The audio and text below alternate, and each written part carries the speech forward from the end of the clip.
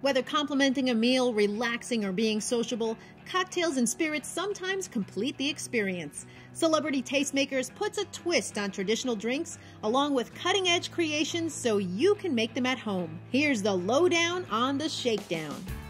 We're behind the bar at Indulge in Long Branch, New Jersey's Pier Village with Devotion Vodka's Drew Adelman, who's going to shake and stir us through this week's featured cocktail. What's on tap, Drew? Devotion Vodka, guilt-free Cosmo. I think Cosmo, I think Sex and the City. Yes, Sex and the City made the Cosmopolitan famous, but Devotion Vodka took it a step further. We made it sugar-free, gluten-free, all in one bottle. Isn't a Cosmo a girly drink? Can guys enjoy it too?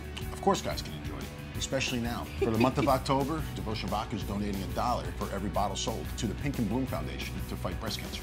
That's really great, Drew. So it's going to be Cosmos Against Cancer, devoted to a cure.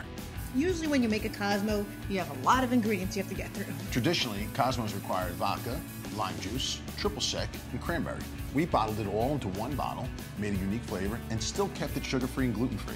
And all you need is cranberry? That's all you need. Anybody can be a bartender at home. Quick and easy. You're adding your ice into your shaker, your Devotion Vodka. I'm gonna make enough for 2 drinks, so I'm gonna put about 6 ounces in here. Add cranberry. Then we go into our shakedown.